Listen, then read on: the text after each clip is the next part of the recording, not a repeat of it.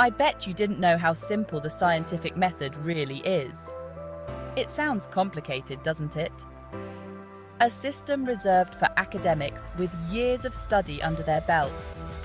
But the truth is far simpler. The scientific method is nothing more than a systematic way of understanding the world around us. It's a process of asking questions, making educated guesses, and testing those guesses to see if they hold water. Think of it like detective work. A detective observes a crime scene, gathers clues, and uses those clues to form a hypothesis about what happened. Then, they test their hypothesis against the evidence. The scientific method is much the same, just applied to the broader universe. It's a framework for exploration, a roadmap to discovery that anyone can follow. You don't need a lab coat or a fancy degree to think like a scientist. All you need is curiosity and a willingness to put your ideas to the test. This essay will delve into the heart of the scientific method, breaking down its seemingly complex steps into digestible bites. We'll explore how observation sparks curiosity, how hypotheses are formulated, and how experiments separate fact from fiction. Every scientific endeavor begins with observation. It's the spark that ignites the flame of inquiry, the moment we pause and truly see the world around us. It could be something as simple as noticing that plants grow towards sunlight, or as profound as observing the intricate dance of celestial bodies in the night sky. The key to observation is active engagement. It's not enough to simply see. We must observe with intent, asking questions about the why and the how. Why do leaves change color in the fall? How do birds navigate over vast distances? These questions, born from observation, form the bedrock of scientific inquiry. Let's take a simple example. Imagine you're a child again, filled with a boundless curiosity about the world. You notice that a ball, when thrown into the air, always comes back down. This repeated observation sparks a question: why? Why doesn't the ball just keep going up? This simple question, rooted in observation, can be the starting point for understanding gravity. Observation is the foundation upon which the entire scientific method rests. It's the wellspring of our curiosity, the driving force that compels us to seek answers and unravel the mysteries of the universe. Every scientific endeavor begins with observation. It's the spark that ignites the flame of inquiry, the moment we pause and truly see the world around us. It could be as simple as noticing plants grow towards sunlight or observing celestial bodies in the night sky. The key to observation is active engagement. We must observe with intent, asking why and how. Why do leaves change color in the fall? How do birds navigate vast distances? These questions form the bedrock of scientific inquiry.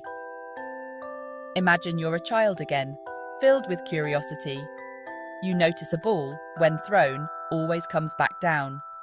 This sparks a question: why? This simple question can be the starting point for understanding gravity. Observation is the foundation of the scientific method.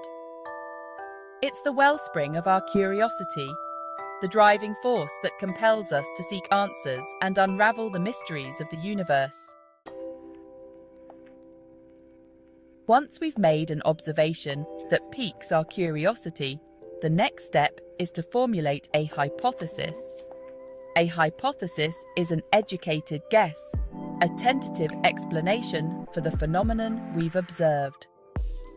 We might hypothesize that an invisible force pulls the ball back down to Earth. This hypothesis, while simple, is based on the observation that objects don't float away. A hypothesis gives us a starting point for further investigation. The scientific method is about refining our understanding through testing and revision. It's a beacon in the darkness, leading us towards a deeper understanding of the natural world. Section 4. Experimentation. Putting your hypothesis to the test. Now comes the exciting part, putting our hypothesis to the test. Experimentation is the heart of the scientific method. It involves designing tests to support or refute our hypothesis. A well-designed experiment isolates the specific variable of interest. For example, testing a new fertilizer on plant growth. We meticulously collect data throughout the experiment. The data determines if our hypothesis holds up. If results align, our hypothesis gains credibility. If not, we revise our thinking. Either way, we learn something valuable. Section 5. Conclusion. The enduring power of inquiry. The scientific method, while often presented as a rigid set of steps, is better understood as a fluid and iterative process. It's a journey of discovery driven by curiosity, observation, and a willingness to challenge our assumptions. It's a method that's as relevant in the laboratory as it is in our everyday lives. Whether we're troubleshooting a problem with our car or evaluating the claims of a news article, the principles of the scientific method can guide us towards more informed decisions. It encourages us to think critically, question assumptions, and seek evidence before drawing conclusions.